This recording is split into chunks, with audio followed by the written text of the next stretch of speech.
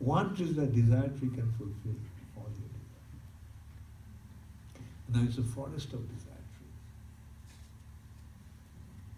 The cows here that Krishna, that are there in Vrindavan, they're all Surabhi cows. One Surabhi cow can fulfill all desires.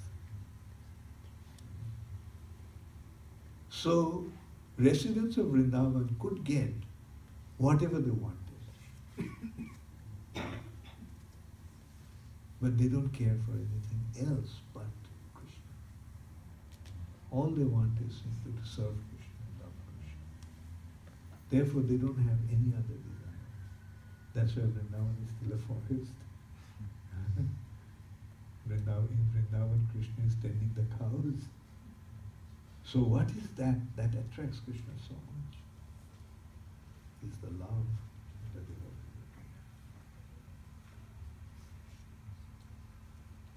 have. And Krishna, although he is self-satisfied, Krishna is Atmaram.